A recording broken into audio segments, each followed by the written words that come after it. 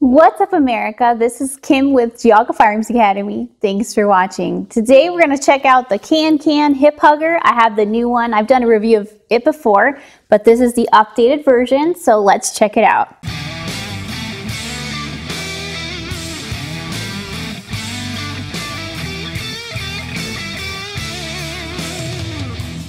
So real quick before we get started, a lot of people get confused because I'm a traditional gun belt and holster girl, but I have a lot of women viewers and they ask me a lot about different products, and the thing is that a lot of these are not things you can go to the store and try on, and sometimes the reviews online are all done by the companies who make them, so they're going to make them seem like they're great and wonderful. So I'm here to tell you, do these products work? Are they safe?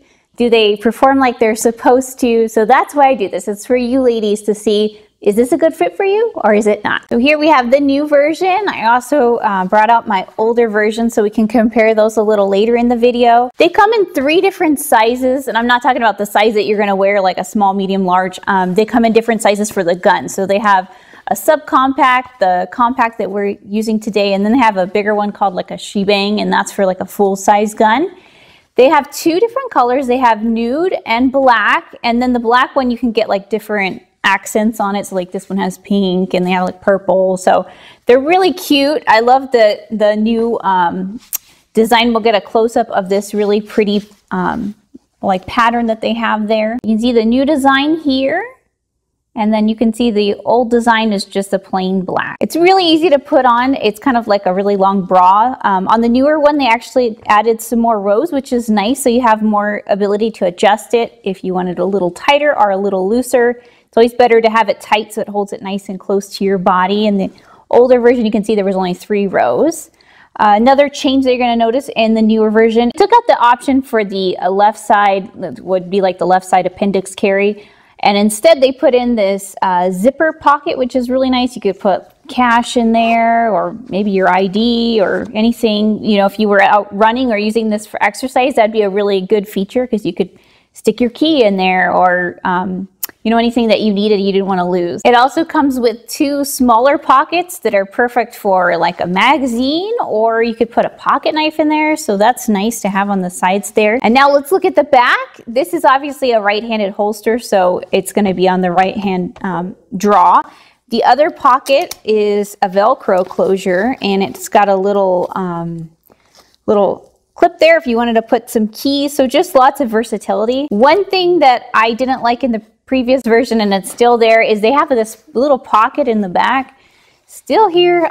This is going to be right where your spinal cord is. So yeah, it might seem like a great idea to put a magazine there or something because it's really easy to conceal because it's at the curve of your back. But that's a terrible idea, because if you fall down, you could injure yourself really bad, especially being a woman. Let's say you're going to get attacked. They're probably going to throw you up against something or throw you on the ground, and that's going to go right into your spine. So that's a very bad idea. Don't put anything there. One thing before we go on to the demo of how to use it, there's actually a magnet in the very front, and that's supposed to help keep it in place. So if you did carry an appendix, that's a nice added feature. So when you're going to holster it, you want to obviously keep your finger off the trigger, just like we always do. They have a little tab so you can hold it open and you can put it in. And then now you're able to tuck everything in and conceal. So let's look at how you draw with it. I put in a little sweatshirt because I figured I'm going to show you how I would, you know, normally carry it, because probably if I was wearing this, I would have something to put on top of it to help conceal more. So let's check it out. Get a nice purchase on it, bring it out. Now let's talk about concealment in it. I found it really comfortable because, first of all, the draw is very similar how I normally draw, because I usually carry 430 with a normal holster and gun belt. And also I found it easier to conceal for me personally, because that's usually how I dress. I dress where I have more concealment in the back. I'm trying to layer up back there and hide that. So I did find if I were like I could never wear a tight-fitting shirt with it. It's going to obviously show through, but it did do a really good job of keeping it close to your body, and it had a nice cant so that it did conceal it really well, but you would have to wear a larger shirt. Another thing I like to do is I like to wear like open front shirts with like a tank top, or I use a lot of vests or cardigans to help conceal. I'll put some pictures up of me wearing it. I spent 2 weeks trying it out. I did think it was really fun to be able to wear yoga pants with like sweatshirts and stuff like that. but I'll still go back to my old ways of gun belt in holster. Let's talk about first the things I liked and the things that I didn't really enjoy. I really liked how well it concealed. I also liked that it mimicked how I normally carry, because I think it's really important that you carry consistently. Don't carry in your bra one day and then appendix another and then 430 and then on your thigh. I think it's really important to be consistent so that if something was to happen, you're gonna be quicker, because that's how you train, that's how you're used to carrying, and it's gonna make you more prepared for something. I also really found that it stayed in place way better than the Dean Adams one, and it also was much better made. After 2 weeks of wearing the Dean Adams, it already had snags in it. And I mean, if you wear that thing for a year, I think if I wore it at least, it would be in shambles. But the Can one really held up well. It seems like it's really well made, and it actually stays where you put it, which is a big plus for me. So my one and only big complaint with this holster is that it doesn't have a trigger guard option. I just wish that they would do that. I don't know why they don't give you an option. That was one of the reasons why I tried out the Dean Adams corset, because I wanted to try out their trigger guard. So you could buy a trigger guard, and it has a Velcro on one side, and you could use it with this holster, so that is an option.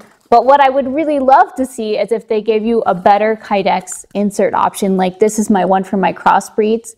Now the only problem is that this one's so big it won't fit in the holster, so it's not going to work. But that's my one big complaint. And so if you were to do this, I would look into finding one of these inserts. You can buy them from different companies. I think even the Well-Armed Woman has them. So it's a good thing. I think I would just feel safer carrying this way if I had an actual trigger guard like this. We hope you guys found this video helpful. If you did, please give me a thumbs up. I have another Comfort Tac belly band coming out, and there's one other one that you guys mentioned. So if there's any other belly bands that you guys like or you have questions about, let me know. Maybe I can hopefully do some kind of like belly band showdown or something, and we can compare them all and see which ones, you know, how they hold up against each other.